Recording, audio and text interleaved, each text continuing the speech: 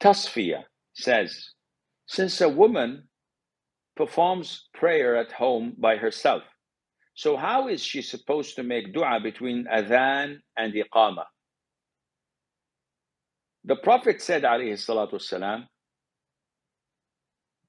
that the dua between the adhan and the iqamah is answered, which makes this time among the times where the dua is answered, and it's preferred to make dua.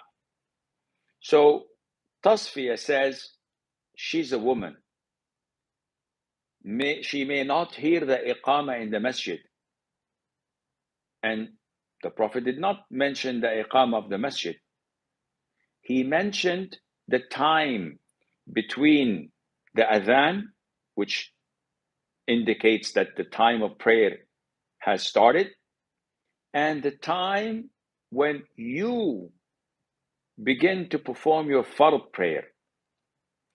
So if it is Maghrib, usually it is 10 minutes apart from the adhan and the iqamah in the masjid. But if I were to be pray home, the adhan is at 6 o'clock, I prefer to pray at 6:30. So I have 30 minutes, 20 minutes more than the time of the masjid, because I'm praying home. And my iqamah is at 6:30. This means that from 6 till 6:30, my dua would be heard and answered. So I can make dua as long as I wish in that time.